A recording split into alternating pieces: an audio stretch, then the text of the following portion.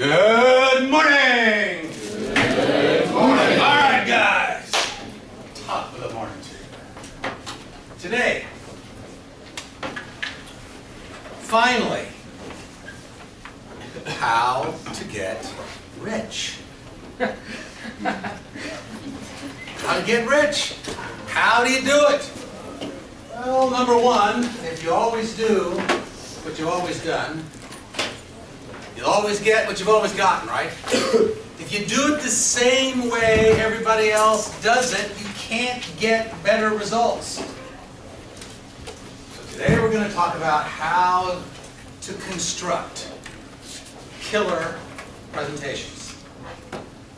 Presentations that work. When you do this, you will become memorable to your audiences. You will be asked back repeatedly, and you'll have a smile on your face. Because if this is in a company, this is one of the things that gets you promoted. If this is your job to make presentations, this is how you make big money. Why? Everyone has 24 hours in a day. But if you become good at constructing and delivering presentations, you can deliver one presentation to many. And instead of one-on-one, you can deliver to 30, and you get 15 buyers. Don't you have a smile on your face, Mr. Chris Derry? Of course. Absolutely. So this is what Jim Singleton taught me in 1999. And I have to tell you, I was hired by a firm in Louisville to become their first salesperson. I was asked, do you want the north, south, east, or west? United States. I said, well, I'll take the south. Why? Because it's warmer, and you can work, and it doesn't snow much down there. So, it worked. So then, I was selected because I was already a good presenter. It was one of the criteria. So I said to the CEO, let me go. I'm ready to go. Come on, let's go. He said, no. You have to wait. You have to spend 2 days with Jim Singleton. What a waste of time. One of the best things that ever happened to me. It literally changed my life. When I learned the value of customizing a presentation, of personalizing a presentation for every buyer. You know how many salespeople do that? Almost zero. Because most salespeople are lazy. They get their canned presentations, they go into the deck, they say, I'll take this slide, this slide, this slide, this slide. How do they pull the slides out? Because I know how to use them. They're beneficial for me. They aren't thinking about the buyer or the audience. That is the key. You want to rise to the top 20%? Make every presentation personalized to a buyer, and today I'm going to help you understand how to do it. So, number one, the text talks to you about the fact that there are 3 kinds of presentations. Wrong. There's only one. It's persuasive. How many classes do you sit through that are informative, where the professor is upchucking information, and how hard is it for you to stay awake in that class? Instead, every professor ought to be thinking about the value of what he or she is going to present to the audience first, as a way of getting your attention. Over and over, I've taught you that your future in sales is not about you, it's about them. So how do you create these presentations? 1, your presentations should never be canned. Number 2, they must all be personalized. How do you personalize them? Okay, here's the formula. This is not in the book. This is Jim Singleton. Okay, number 1. You always know what your idea is before you craft your presentation. You want to persuade the buyer to do X. That's your idea. Second is you want to make sure that you collect information about the buyer. What do you need to know about the buyer or about the audience?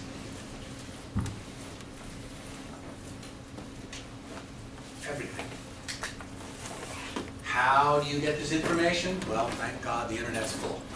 You go to LinkedIn, you go to Facebook, you go to Instagram, you go to all those websites, and you begin to collect information. Like what? How old are they? Where did they go to college? What do they do for a living? What do they do in their in the non-work time? What do they love doing? What do they hate doing? How long have they worked? How they progressed? As much information as you can collect about the buyer. I'll talk to you a little bit later about why that's important, but collect information about the buyer. Next. You've got your idea. Now the idea that we're going to use today as the example is to help you with your Culligan presentations.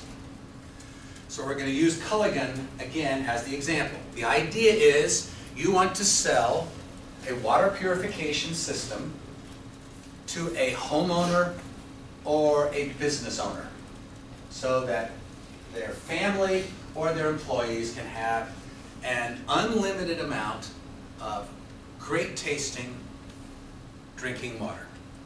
That's the idea. Now, what needs do people have that will be fulfilled if they have great tasting water? What needs?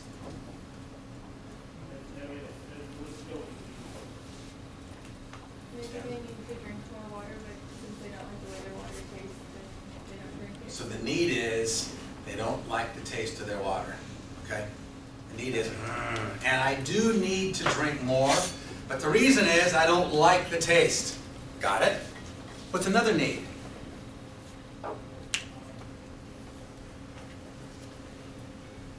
Talked about this. Where do most people get their drinking water? You talk from the tap. Bottles. So the need is, I'm sick and tired of bringing those cases of water into my house, into the trunk, into the refrigerator, cold. What do I do with the bottles afterwards? Those bottles create enormous problems. That's a need that Culligan can fulfill. What else?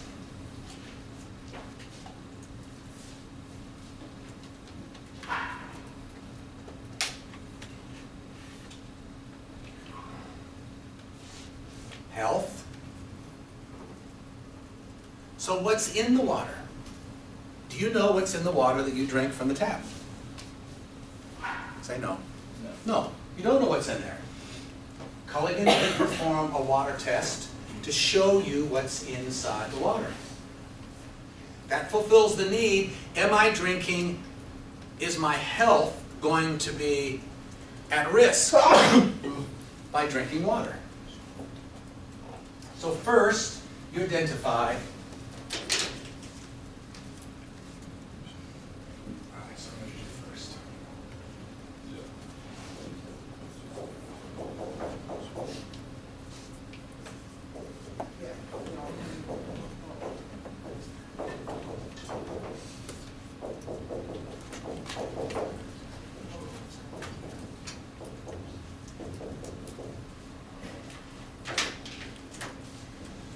So what Jim Singleton taught me is an abbreviation, is an acronym.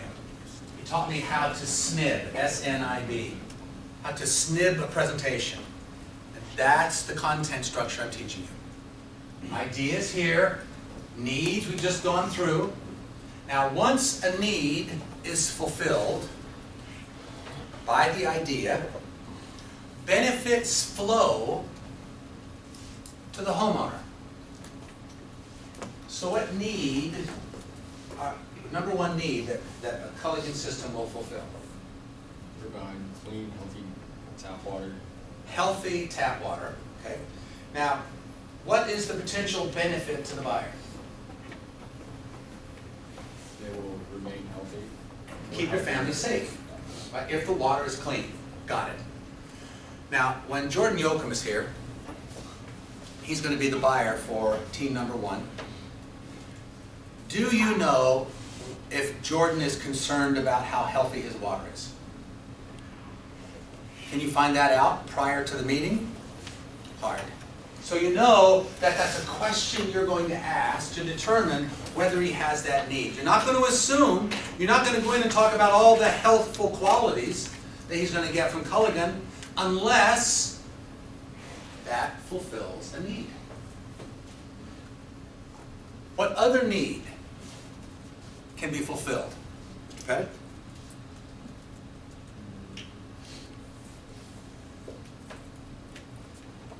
Forgot a big one.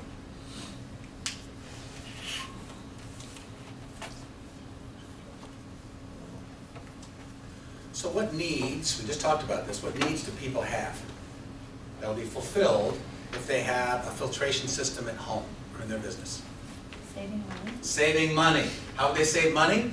They don't have to buy the bottles at Walmart anymore. So the need is not to spend money frivolously. What's the benefit? They'll have more money, right? They'll have more money to spend on other things. That's the benefit. The other need, Ms. Steenbergen? For the water, for having the water in their house or business. Mm-hmm. Did we say something about having to exchange out a huge filter? Oh, from the refrigerator? Is that related? Not related. It could be, could be. So if that's the need, the hassle of having to change the filter, that's a need, could be. Then what's the benefit of that? Not having to change it out? So you never have to worry whether the filter's clogged or not. So when that red light goes on in the refrigerator, you can go, who cares? I don't care about the red light. Block it with a piece of tape. I don't care. But as long as it's blinking, it bothers you. So that's the need that's going to be fulfilled, and the benefit that flows is I'm not going to have to worry about buying a filter anymore. Are you beginning to see the difference between needs and benefits? This is critical. So here's the formula. Ahead of time, you identify the potential needs and the benefits that will flow about the idea, and you think to yourself, okay, I'm going to be making the presentation to Jordan Yoakum. What I know about Jordan is he works like a Turk. Every minute is valuable to him. So saving him time is a benefit if we can save him time, he's going to be interested. So the number one benefit to Jordan, because he's busy and on the road, is saving time. I'm going to make that the subject. The subject is the number one benefit. So here's how your presentation starts. After you have built trust, you have built some rapport, you set the agenda, you say to Jordan, Jordan, I'm here today to help you maximize your benefit as a salesperson, to spend as much time as possible on the road selling. Is that what Jordan wants? Yes. He goes, okay. Now, I know that it's important for you to make every minute count. So I'm going to save you time. Okay, I'm in. How are you going to do that? You should purchase a Culligan reverse osmosis water filtration system at home. When you do, you are going to get this additional benefit. Not only are you going to save money, your family is going to be healthier. You're not going to have to go to the supermarket to buy water bottles anymore. And your family is going to have an unlimited supply right at the tap of great tasting water. Now, is he sold? Say no. No, he's not sold yet. What have I done? You didn't let them explain it. Hold on a second. What have I done with subject, need, idea, benefit? You skipped. I skipped. With the benefit, you identified a need. I got his attention. Yeah. So what is the buy? What is he saying? What is he thinking to himself after I go through subject, need, idea, benefit? What do you think? He gave you this, you go, are you sold? So you say, prove it. Right? Prove it. Prove you can do this. That's what you want. Now you can begin delivering the evidence. So we're going to get to that in a minute. Need, benefits. All subject, need, idea, benefit does for you is it gets the audience's or gets the person's attention. Now, as you walk through your presentation, one idea at a time. Now we haven't talked about trial closes. It's important for you to begin to understand what this is. A trial close checks to see if a buyer has heard and or understands what you have just told them. So you've just said to them, a Culligan reverse osmosis filtration system will sit under your sink, out of the way, so it won't cause any hassles. What do you think your wife would think about that? Trial close. Says, would that be okay with you? Yeah, that'd probably be okay. Would your wife? Oh, I don't know. She might have to make sure we got enough space under there. So all a trial close does is it clears the air and makes sure that the buyer heard what you said so you can go on. If they don't understand it, then you're going to get it on the table then, when you should. Instead of waiting to the end, when you ask for the order, and them saying, no, I don't think so. Then you have to say, well, I'm sure you must have a good reason for not wanting to buy. May I ask what it is? Well, at the beginning, when you explained that, I don't think my wife's going to like it under a counter. You go, why didn't I do that at the beginning? Well, that's what trial closes are for. Keep it simple. Now, in your presentation, to the maximum extent possible, appeal to all of the 5 senses in your presentation. You got sight. Make sure you don't distract to the eye and to the ear. How many of you, when you smell a particular smell, does it create some event in the past? Right? You smell this, think about your mom's spare ribs. Smell this. So smells can be important. What's worse is the wrong smell can distract, right? Now, buyers at this point, you've done subject, need, idea, benefit. Buyers are doing this. Prove it. So here are 6 forms of evidence that you can use to begin supplying the evidence. Now, what is evidence? Ms. Mason, you're a detective. What's evidence? It's proof that something happened. Proof. And proof means, Evidence. in a court of law, a judge would say, you're guilty. In cold blood. Ever seen the movie In Cold Blood? Oh, it's great. Yeah. Truman Capote. Well, so what was the evidence? Well, one of the killers stepped in the blood in the basement, and the imprint of his boot was there. And they tracked the killer down, and he had with him the boot that made the print. Guilty. You're guilty. This is what we have to do in the court of law in sales. If we just say something, is that sufficient proof? No! But what if I'm really confident and I say it? No! What are they, stupid? No! You have to prove it. So number 1, You identify ahead of time all the problems that a buyer is going to have saying yes. You're too young.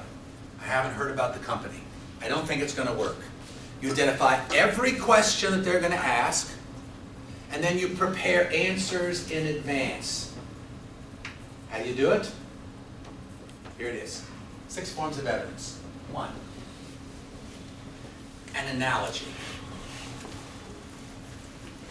What's an analogy? You have identified everything you can know about the buyer. The buyer is a golfer. He went to the Masters. He plays every Saturday, every Sunday. Scratch golfer.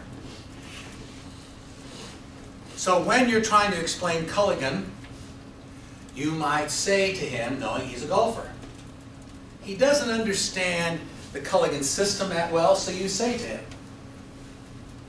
well, Mr. Smith,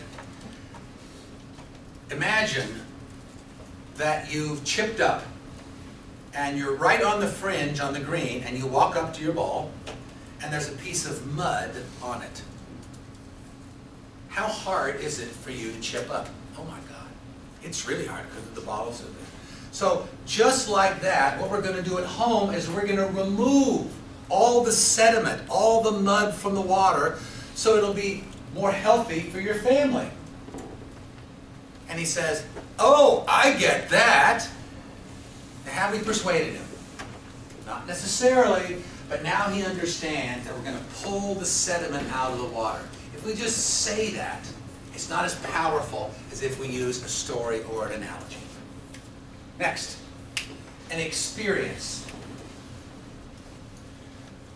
Now, if you're going to try to persuade someone, which is more persuasive? An experience that you have had, or an experience that the buyer has had? The buyer. What do most salespeople do? Yeah, oh yeah, listen, I love it. I didn't have it before, now my family loves it, as if that's persuasive. Second, expertise. You've done your research on your buyer.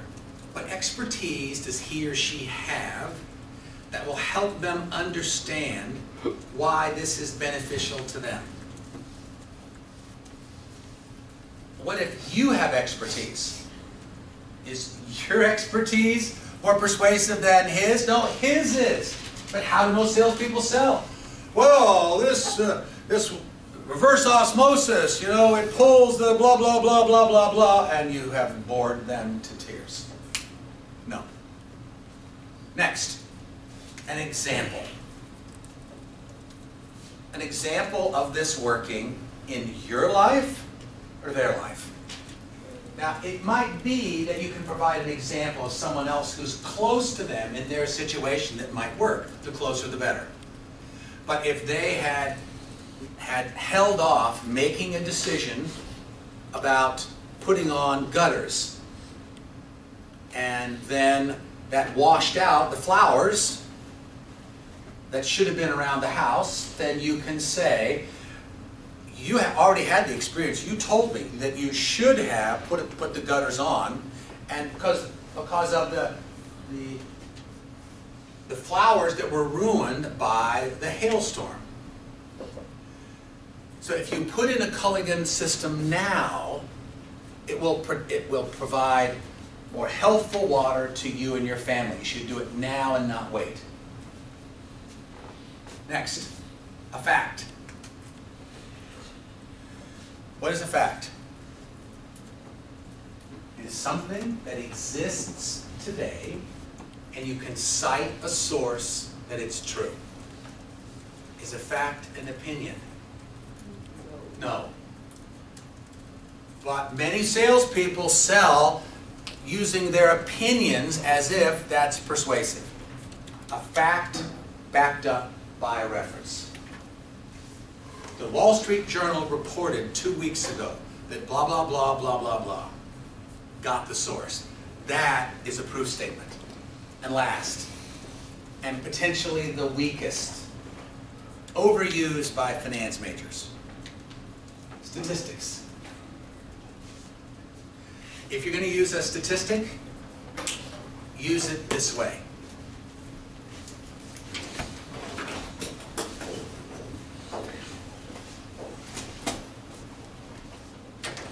"70% of buyers say that they would never go back to their tap water after they've installed a Culligan system."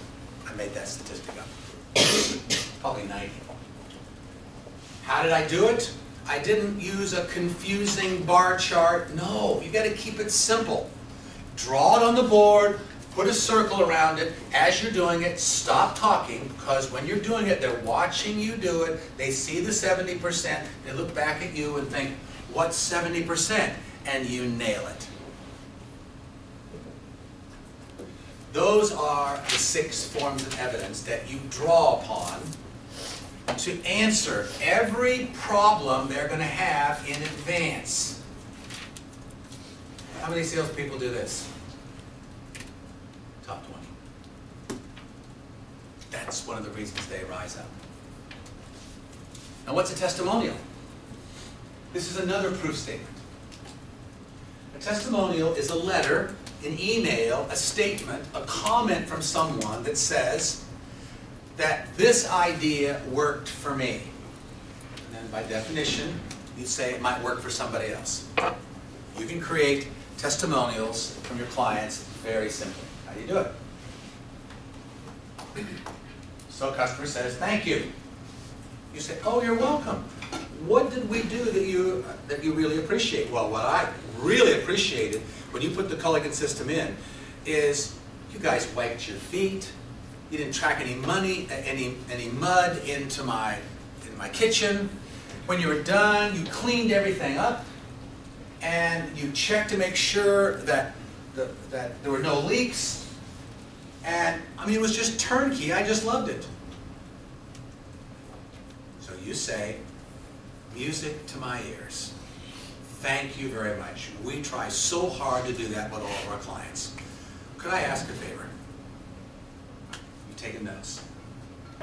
I've taken some notes here. Could I go back and send you an email on what you just told me? And would you then cut and paste that into a Word document and put that in a letter? Because I'd love to give that to people as a testament to what we're going to do for them. That's a testimonial.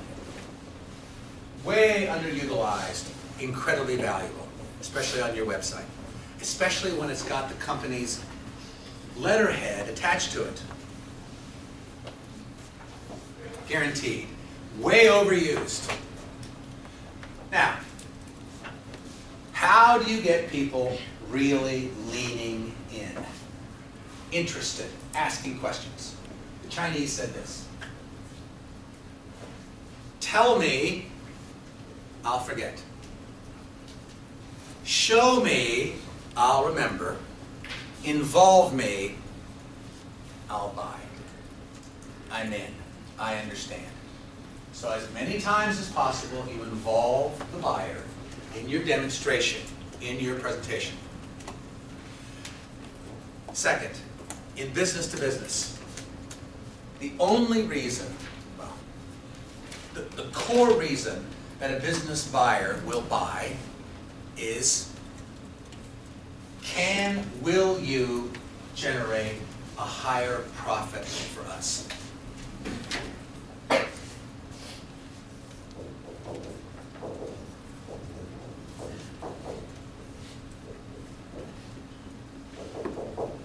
I know the accounting majors will disagree with me. But basically, your sales or your revenues minus your costs yield your profit from a simplistic viewpoint. So we can either increase their sales or reduce their cost and yield more profit. We have to prove it in business to business. So 2 ways we can do it. One is return on investment.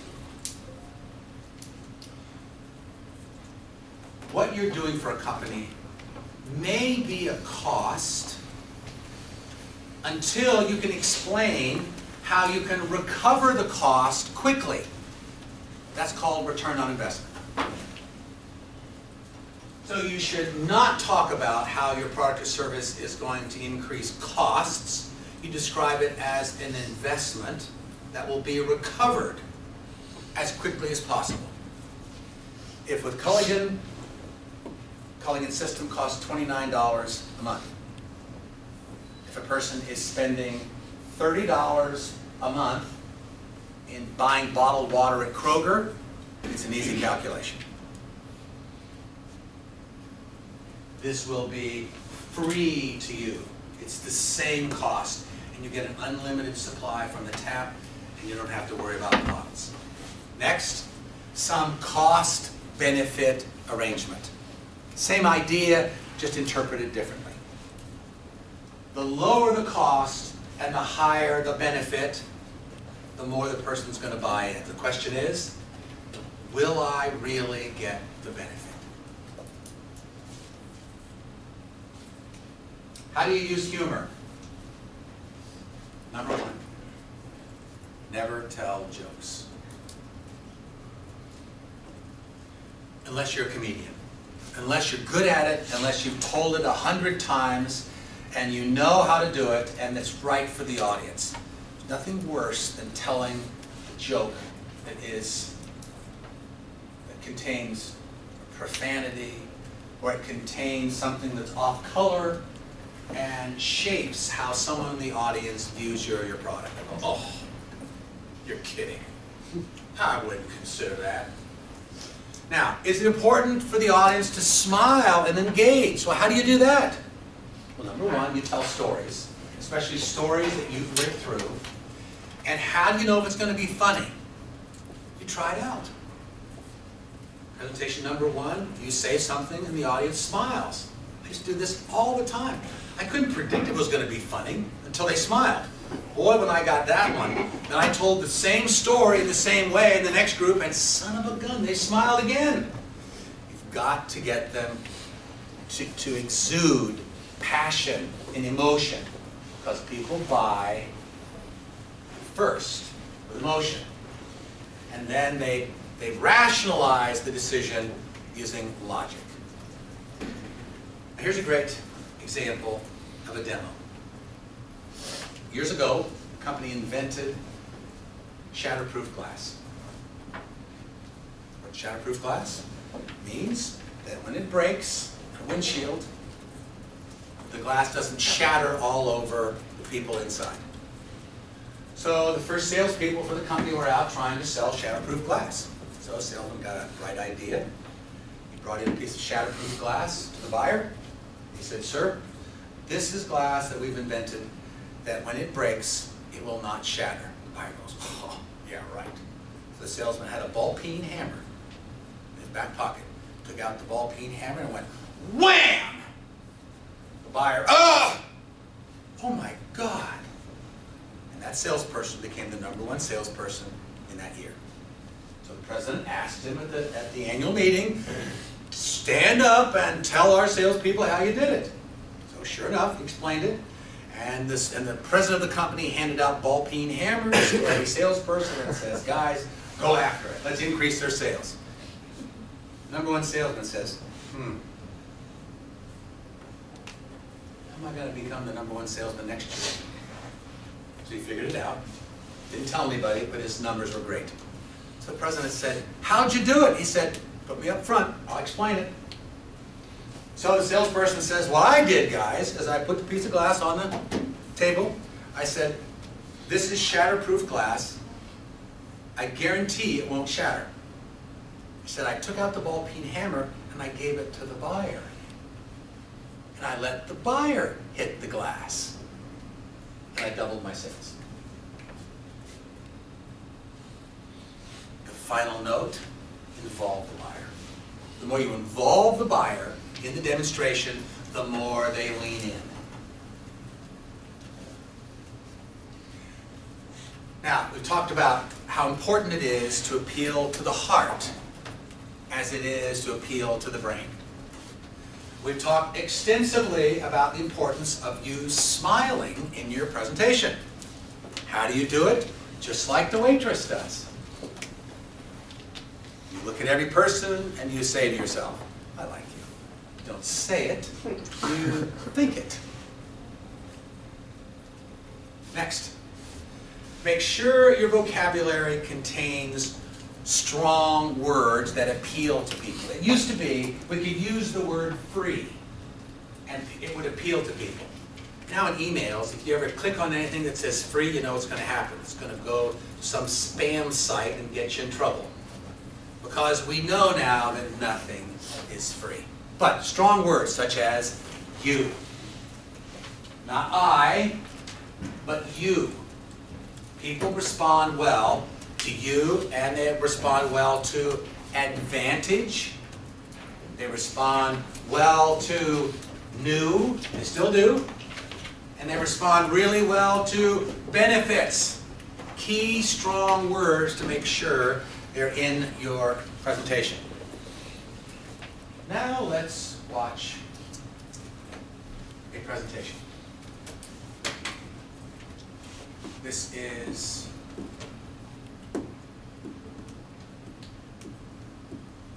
a sales presentation by an acknowledged, by a celebrity in a movie. So let's see how effective this presentation is. Could you shut the front light off, Mr. McGinnis? What he's trying to say is that our new brake pads are really cool. You're not even going to believe it. Like, let's say you're driving along the road with your family, and you're driving along, la, la, la, woo, and then all of a sudden there's a truck tire in the middle of the road, and you hit the brakes. Whoa, that was close. Now let's see what happens when you're driving with the other guy's brake pads. You're driving along, and all of a sudden the kids are yelling from the back seat, I gotta go to the bathroom, Daddy. Not now, damn it. Truck tire. I can't stop. Help! There's a cliff. And your family's screaming, oh my God, we're burning alive. No, I can't feel my legs. In comes a meat wagon. Woo, woo, woo. And the medic gets out and says, oh my God. New guy's in the corner puking his guts out. All because you want to save a couple extra pennies. To me, it doesn't. Get out. Now. Do you validate? No.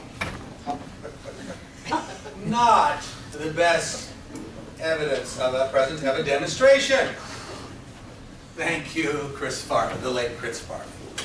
All right, so we talked about presentations individually, a little bit about groups. Now let's focus in on the things that we need to make sure we do when we present in groups.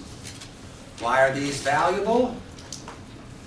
Because you can sell 30 people in the same amount of time it takes to sell one. Number one, you have to understand roles of people in the audience. The first one is to know who the decision makers are. Is the decision maker the president? Could be. How would you know? You got to do some digging ahead of the presentation. Could be that this chief financial officer is going to be the final say to make sure it's in the budget, even if the president wants it. Make sure you know who is in the room. That means know everybody in the room. Most salespeople don't do it. They just show up and they wing it. And that's why most of them fail. Know everybody in the room ahead of time. Second, in addition to the demographics, where they live, what they do, determine as best you can what their disc style is. Is this an I? Now in the midst of your presentation, you can infer this if you'll just smile at the right people. And when they smile back, chances are you got a high I. Much better if you can do it in advance. Then you want to uncover how motivated they are. What motivates them? We've gone over this in your assessments.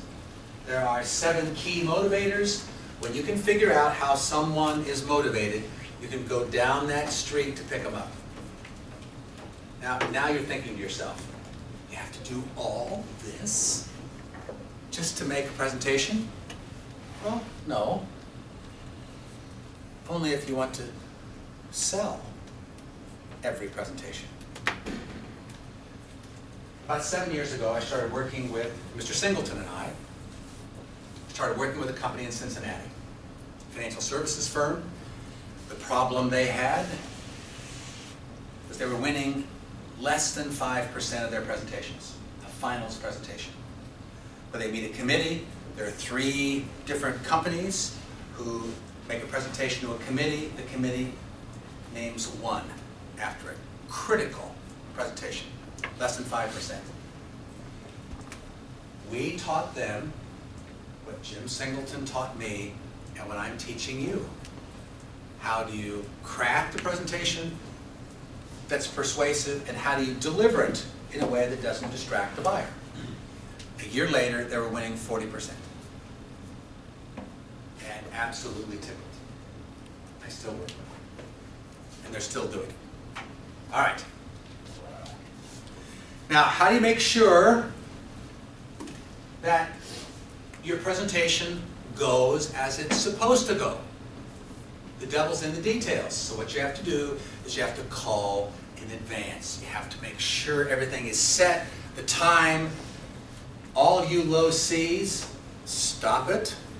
You got to call. You got to make sure every detail is right. Because there's nothing worse than you getting there and something is wrong that you can't fix.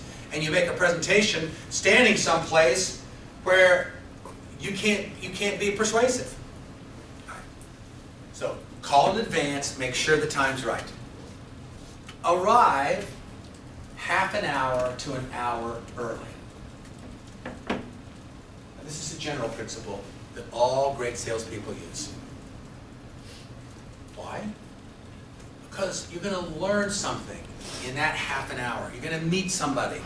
You're going to create a relationship with a receptionist or an assistant to the president that's going to help you in the future. Get there early. Next, make sure you get to the room early and look to see how the room is configured. Many times, a speaker has the say to determine how the room will be configured. Jim Singleton tells an old story about him delivering a presentation at, what's the best golf course in California? Pebble Beach. Pebble Beach. That was at Pebble Beach. So Jim had the morning session. All the people came in their golf attire. And where did they sit? Back of the room. Nobody up here. Singleton says, "Good morning." Walks to the back of the room. Turns around and asks them to turn. So now he's at the front of the room. So you can control the presentation area.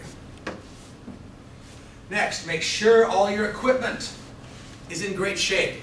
Back in the old days, before we had laptops, but we had no way to display a PowerPoint out of a laptop.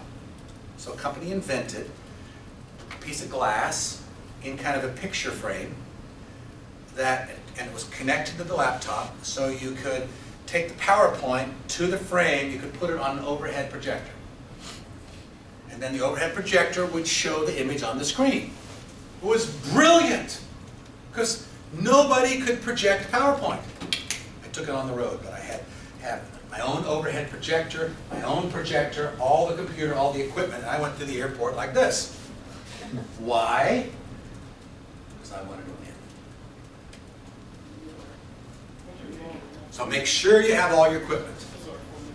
Next, practice, practice, practice, practice. Practice doesn't make you perfect, but it makes you better. And say to yourself what I've said to you over and over and over. Make your next presentation the best one you've ever delivered. Over and over. When you do this, you will arrive in the top 20%. Now, you've got to prepare yourself to win your presentation. The optimal length of a presentation is 6 minutes. Why? You'll lose attention after that. That is the longest you can speak and maintain the attention of the group, regardless of how charismatic you are. You've got to get them involved. So ahead of time, you've identified all the problems they're going to have with saying yes to your idea. And the speaker always speaks and maintains these 3 critical elements: control, credibility, and confidence. You must maintain all those 3 in your presentation.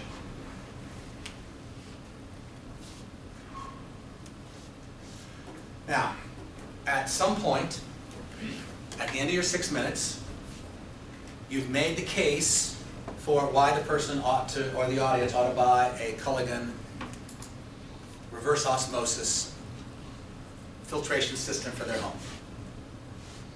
You step back, you conclude by saying, you reiterate the need, plus the idea, and all the benefits.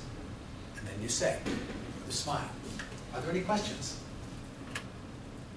Because it's in the Q&A that you win. Why? Because they're interested. You've offered the proof. They got a couple questions. So you offer to answer any questions. Now, how you do this is critical. Now, we're going to go over this in depth in 425. Right now, I'll give you the steps. So first of all, when you raise your hand and say, now, are there any questions? What happens in the mood in the audience is you have to shift it. It's been all about you, now you have to make it about them. You've been in lots of settings where someone says, do you have any questions? And what happens? Nothing. People sit there like a bump on a log. So you always have to have 2 softball questions ready to ask. So raise your hand.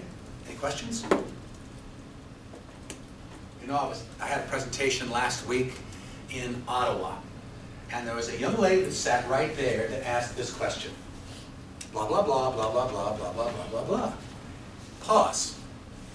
Now, softball, you knock it out of the park. Great answer to a question that you offered. The audience goes, huh.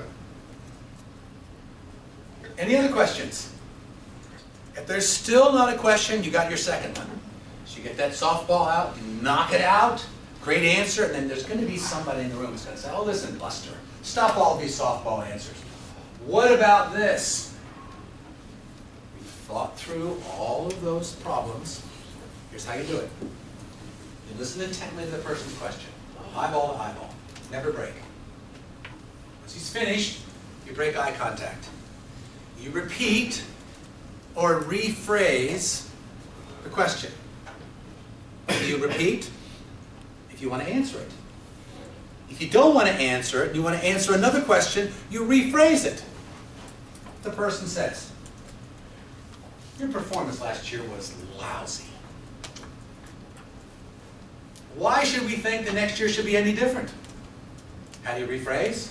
You'd say, the question on the floor is, what have we done in the past year to make sure that this year's performance is spectacular? Answer that question. You're in control. You break eye contact, and the answer to the question is a presentation to the audience. You don't do this back and forth.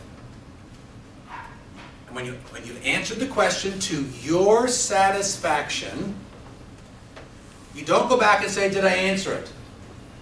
That puts the person in control. You're in control. You say, now, are there any other questions? Now, what if this person's doing this? Avoid. Unless she's the decision maker. If she's the decision maker, I'm right back to her. If not, because haven't you been in question and answer sessions where the speaker and another person go back and forth, back and forth, back and forth, back and forth, and you think, what the hell is this for? So if you do get someone who's persistent, you can say to them, ma'am, I can tell you have lots of questions about Culligan systems. Would you mind if you and I kind of got together after the presentation and then I'll answer every question I have? She says, oh, that'll be fine. can entertain questions from everyone else. Right, that's a little brief on how you do Q&A sessions.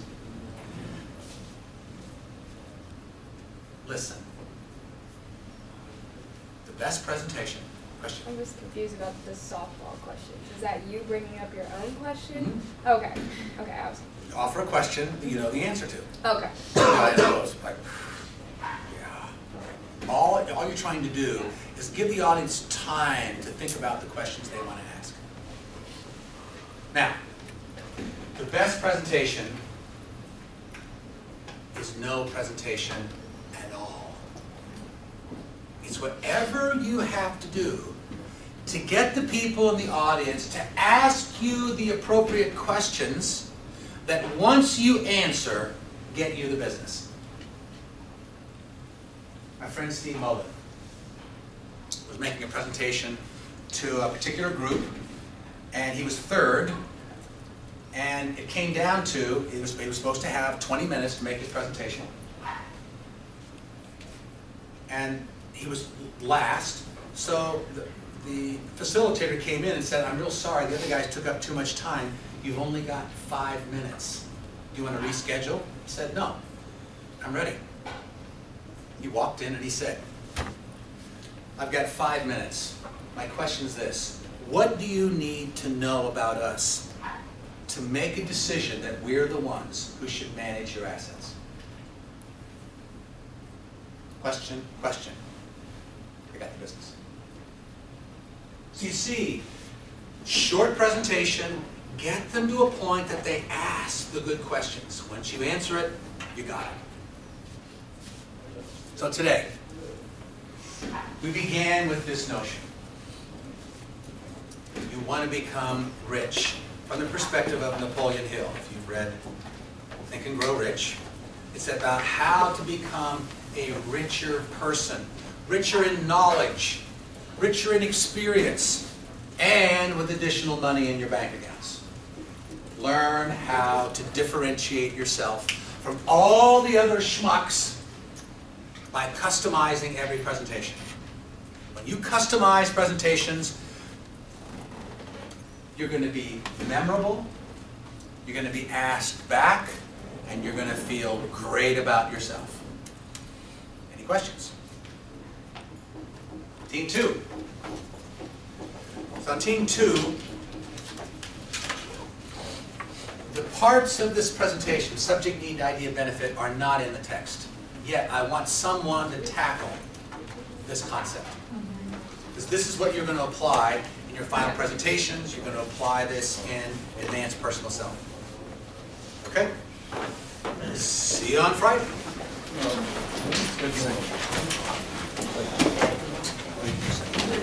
I just like to